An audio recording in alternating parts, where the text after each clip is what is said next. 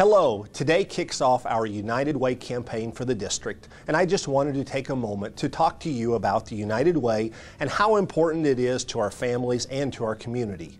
You probably know that the United Way is an umbrella over dozens of nonprofit organizations in our community. They give money to Harvesters, which provides snack packs for our students over the weekend.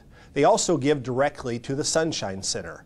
They give to the Dolly Parton Imagination Library, which provides books to our students. And they also give to the Community Services League, which provides school supplies and support of all kinds to our families in need.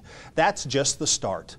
I personally give to the United Way and want to take this moment to thank each and every one of you who donates to this organization. It's something I'm very proud of that we do as a district. I hope that each school makes their goal of increasing their giving 5% more than last year.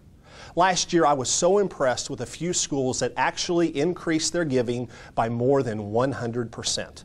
Don't forget that you can also designate the ISD Foundation as the beneficiary of your dollars and can be specific about how that money is spent, including your school's Caring for Kids funds. Thank you very much for giving to United Way.